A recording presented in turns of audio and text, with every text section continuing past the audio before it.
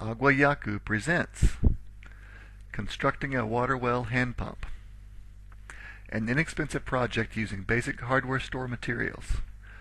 In 2008, the total cost in Bolivia is approximately $50 US. Step 1. Constructing the piston. Here's a look at the completed piston. And here's an exploded view of the materials you will need. You may want to pause the video here to take notes.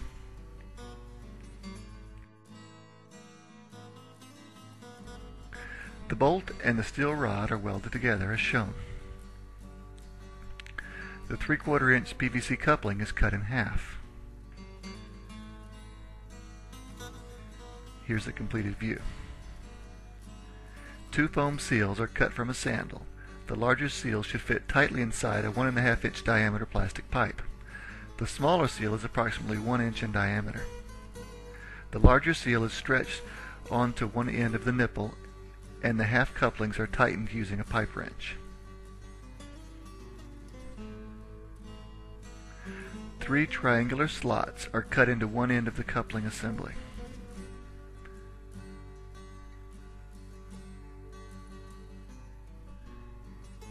Here's a close-up of the cut slots and the larger seal in place.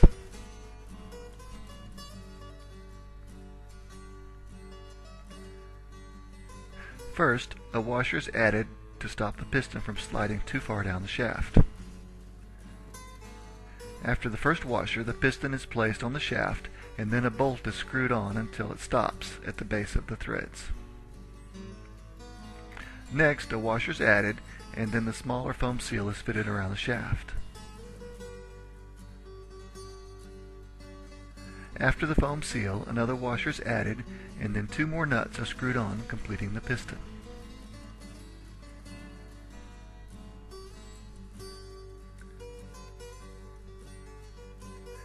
The ridges of the PVC coupling should be ground off. Also, the foam seal should be ground down so that it fits snugly into the 1.5 inch polyethylene plastic tubing. And here's a view of the completed piston.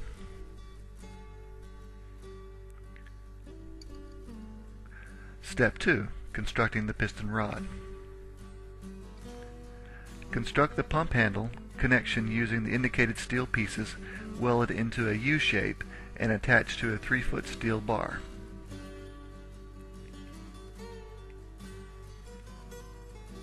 On the other end, weld a 5 inch by 5/8 inch piece of steel rebar. Step 3. Assembling the piston rod. The piston and the piston rod connect to each end of a 1/2 inch by 35-foot polyethylene tube. 6 inches at the end of the tube is heated over a fire. The end of the piston is forced into the tube. The piston is firmly connected to the tube by wrapping rubber strapping tightly around the end of the tube and cooling with water.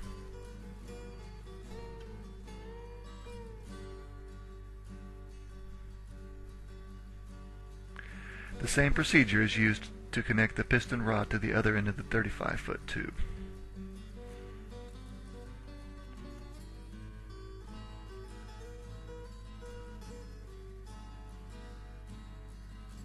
Step 4. Assembling the pump housing.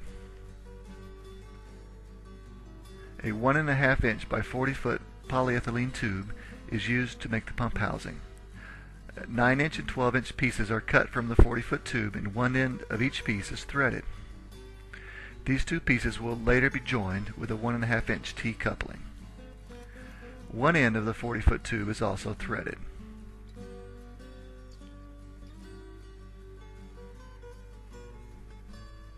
Here are the pieces for the one-way retention valve assembly. The 6 inch PVC pipe is threaded on both ends and wrapped with Teflon tape. The pieces are assembled.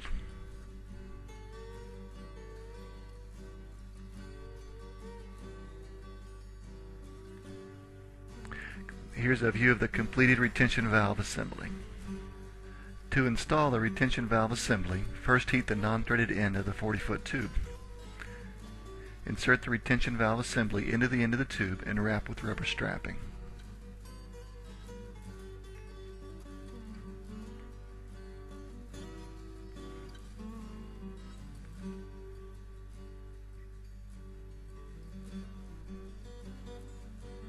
Step 5. Installing the completed pump.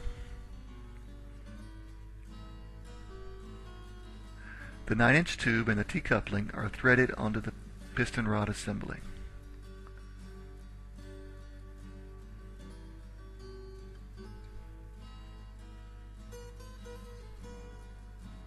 Next, the piston is inserted into the opened end of the 40-foot tube.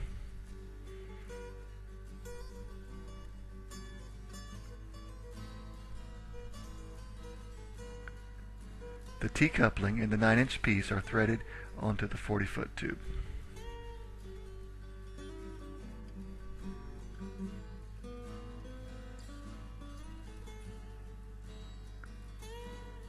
Finally, the 12-inch tube is installed. The entire pump assembly is inserted into the well casing.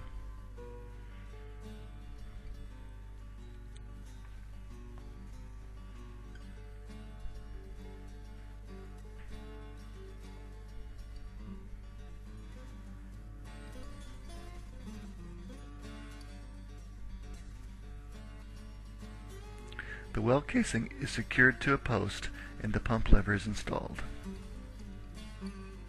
Ideally, a concrete pad will be poured to ensure proper sanitation.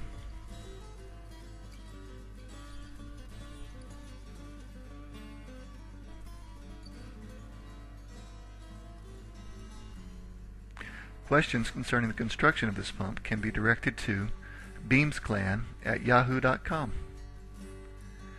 For a more in-depth look at constructing this pump, including photos with step-by-step instructions, please visit our website, aguayacu.blogspot.com.